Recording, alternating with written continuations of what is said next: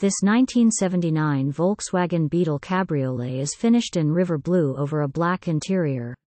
Equipped with a manual transmission, 1600 cc flat-4 engine, Solex single carburetor, VDO speedometer with a fuel gauge, dual exhaust outlets, soft top frame, rear bench seat, 4-spoke steering wheel, rear decklid with louvers, door pockets, glove box, and dual wipers, Guardsman 40 tires, solid wheels, and a full-size spare tire fitted in the front trunk.